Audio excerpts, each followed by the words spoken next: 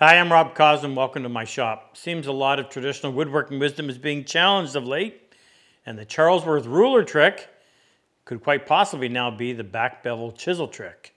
Stay with me and I'll tell you what I think. I'm Rob Cosman and welcome to my shop. We make it our job to help you take your woodworking to the next level. If you're new to our channel, be sure to subscribe, turn on that notification bell, and don't forget to turn on the notification on your mobile device so you'll know every time we release a new video. Good? All right, back to the bench. So fellow YouTuber Stumpy Nubs recently broke all the rules and he put a back bevel on a chisel, on the back of a chisel, something we typically never would do. However, in his video, and it's a very good video, I suggest you take a look at it. We'll leave a link below so you can go see it.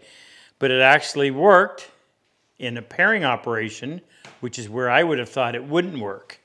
And he compared it to a chisel done the proper way. So check that out, see what you think. Now I'll give you some more information that you can digest.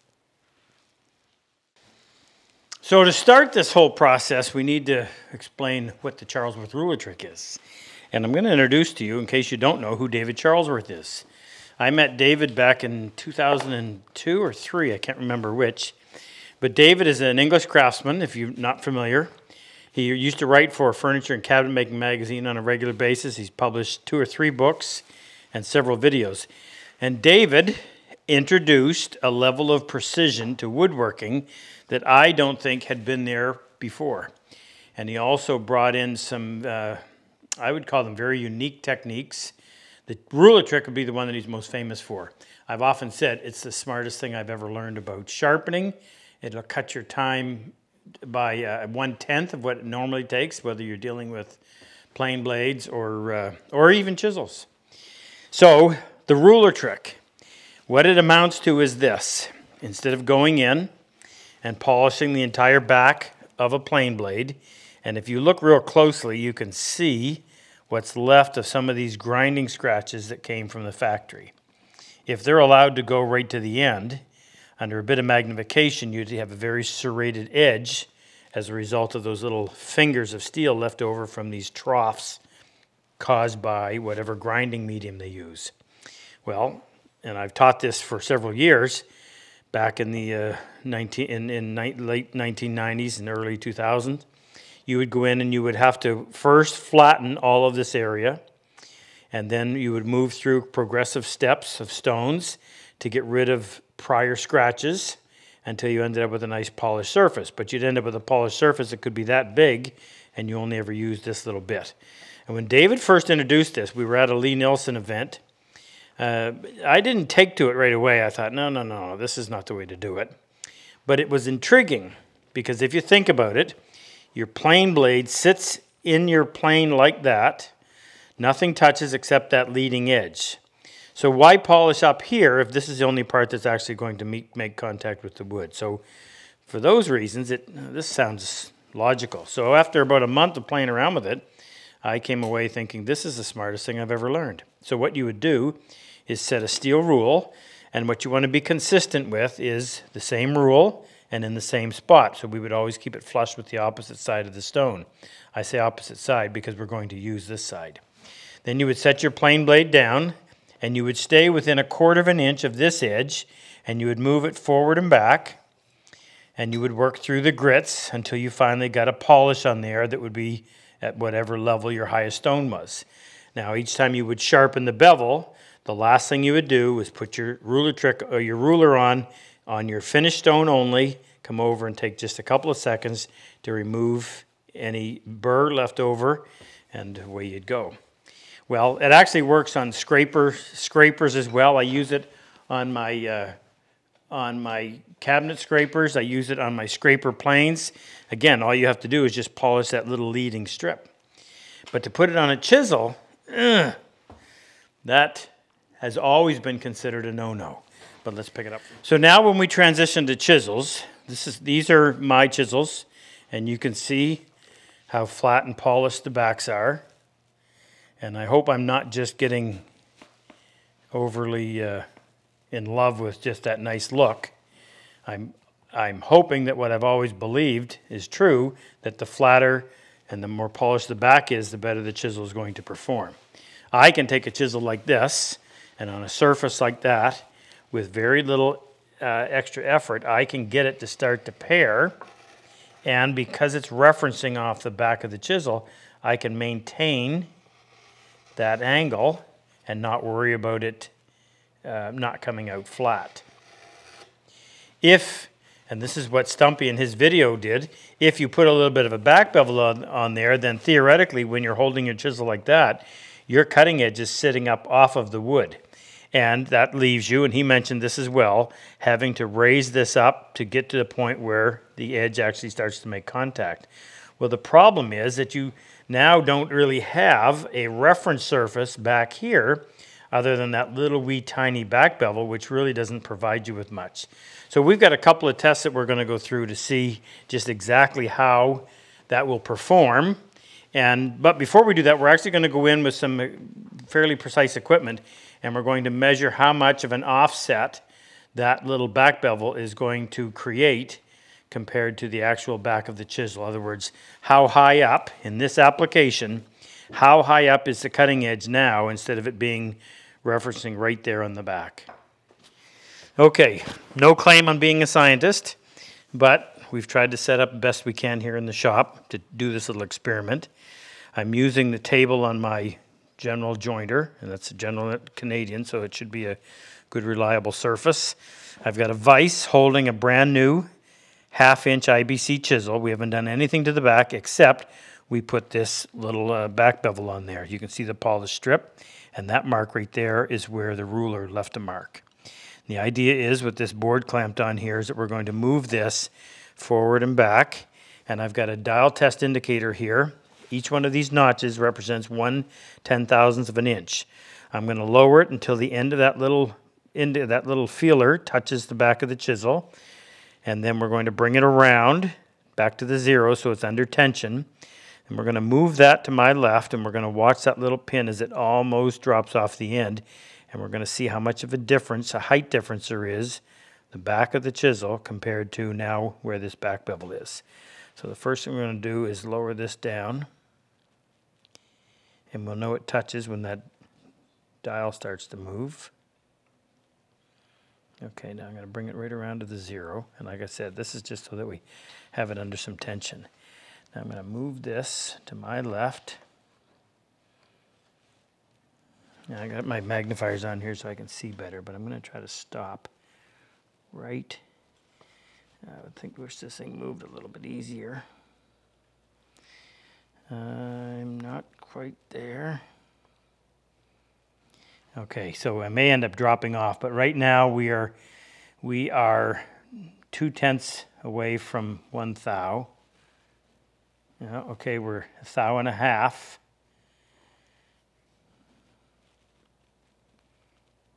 You know, 2 thou, and it's still on there. Yeah, okay, we fell off at that point.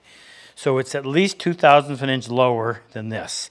So now if you look right here, I've got a piece of paper which measures 4/1000 of an inch, and if you lay that on a flat surface and run your finger over it, you can definitely feel the difference. This piece of shim stock is only 1/1000 of an inch, and you can feel that as well. So your ability to feel is actually far greater than most people might think. Okay, so let's go over back to the bench and do some tests to see if this is going to work or if there's going to be a compromise that we may or may not want to live with. We tested that several more times, and we determined that 1.5 thou is probably the correct amount. So what we're measuring is the distance from the back of the chisel to the cutting edge, including the back bevel. I'm actually going to set it on a piece of wood, and I'll explain it a little bit differently. This is a piece of northern white pine, nice and soft. Why soft wood? Well, because your chisel has to be sharper to cut this than it does to cut a piece of hardwood. This stuff will crush otherwise. So what we're referring to, or what we're going to try to do, is we're going to pair the end of this board. It's already been shot on the shooting board, so it's nice and flat. One chisel, this one, is going to lay on there, and that's presenting the cutting edge on the same plane as the back of the chisel. This one, with the back bevel, when I set that on there, the cutting edge is above the plane of the back of the chisel. So I can move that along, and the cutting edge is actually sitting up, in this case, 1.5 thou above the surface. So the difference is, how much control do we have? So I'm going to come in here with my freshly sharpened, and normally, this is the way I normally prepare them. I'm going to come in here. I've got the weight of my thumb up close, and I don't have to do too much to get that to actually engage and start to pare off some material. And when I'm doing that, it didn't take much more other than some downward pressure right here to get that to bite. Now let's see what happens when we try this one. So if I go along, now what I have to do in order to get that to bite, I've got to start to lift the chisel up here. Now, Stumpy showed his doing it as well, and he did this. My concern is you lose that control of having a reference surface. So I'm up. Try it again. Okay, so right there I start to bite. Now I can feel that I'm sitting up off of the surface. So a little unnerving. Maybe it's something you can get used to, maybe not. I would prefer, in this circumstance, I would prefer to have my chisel done with the back kept nice and flat. All right, let's try another test. Okay, next test is going to be flushing off a dowel. So I've got a piece of cherry, drilled a 1/2-inch hole, put in a maple dowel. I used a flush trim saw. You can see some glue residue on there. I used a flush trim saw to get it close. I actually put a couple pieces of masking tape so that the flush trim saw wouldn't touch the cherry, and that'll just leave me a little bit to remove. So I'm going to start off using my chisel. I say my chisel. This is the one that has the back flat from front to back. So I would go in there and I would just start to find it's easier than trying to plow all the way through. Just use the tip of the chisel.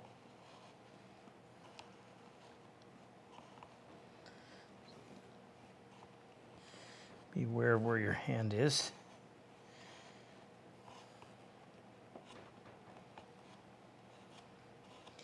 Just use a shearing motion. Okay, so even with a bit of a glue residue on there, see if I can get that. Can't. Okay, so I run my hand over there, and I pretty much can't detect. Now you would feel something different because that's end grain, this is long grain, but that feels nice and smooth. Now I'm going to try to do the same thing. This is the chisel that has the back bevel. Do it the same way. I'm going to reference it here. I really can't afford to lift this up because I don't want to damage this surface. So that's where having the flat back as your reference surface really comes into play. Try to do the same technique, just using the corner.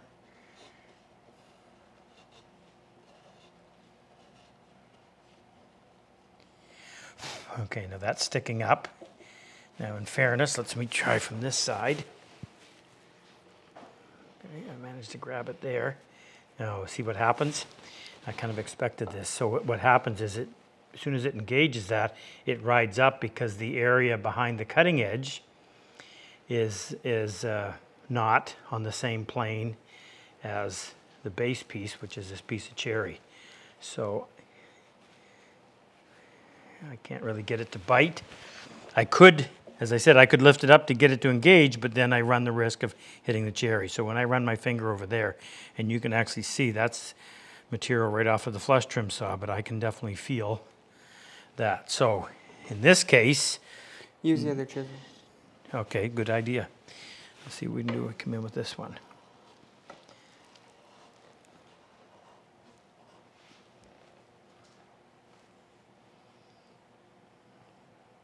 Okay, it feels flush. Try it here.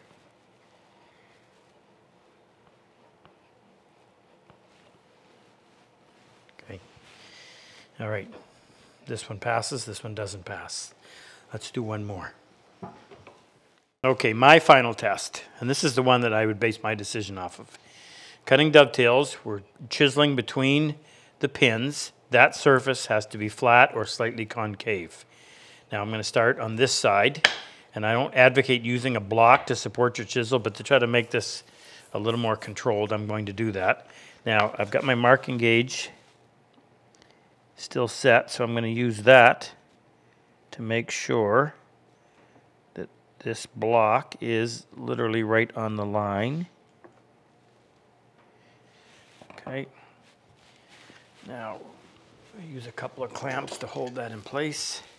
Hey, if you like this video, we have more. Our monthly newsletter has subscriber-only content, discounts monthly on tools, and anything we bring out that's new, subscribers get first crack at it. Click on the link below. Let's get back to work. So we'll start with this one. And the idea is we're going to keep it tight against here. We're going to go halfway from this side and halfway from the other. Now, what actually happens with a chisel prepared like this is the chisel actually wants to go like that because of the pressure of the waste pushing on the bevel, causing it to dive in. That would be okay. What I'm worried about is this one is going to do the opposite. It's going to want to shear off like this because of that back bevel, but we can test it at the end to see how we did.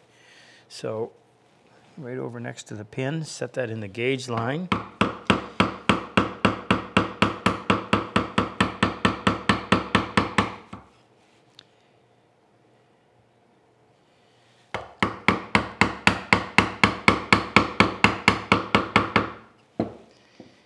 And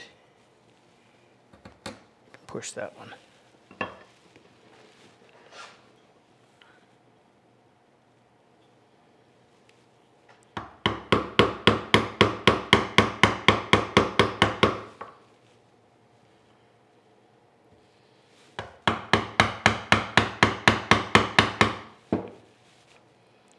I'm going to tap this. Okay, now we'll take this off, flip it over, and set the same setup on the other side.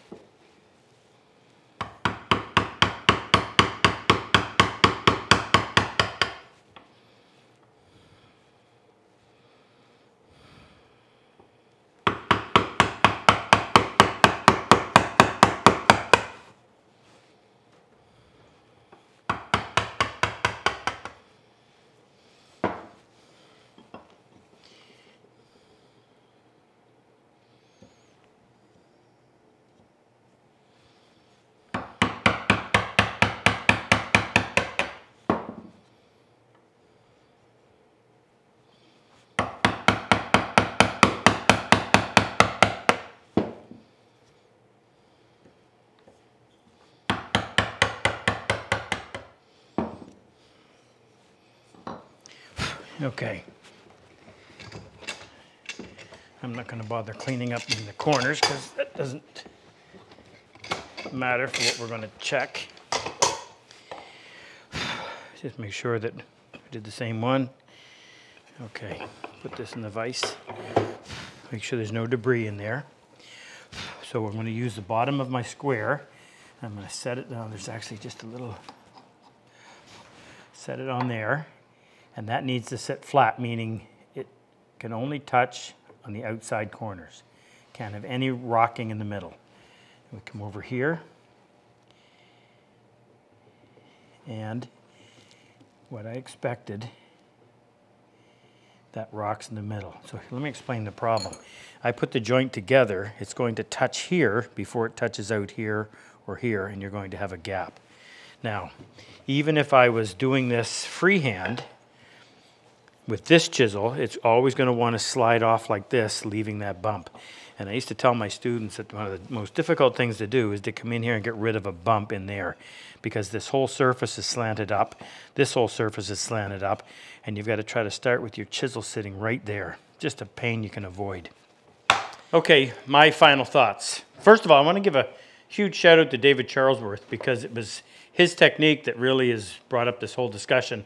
And I'll leave a link below. You can check out David's books and his DVDs and his technique. Also his YouTube channel.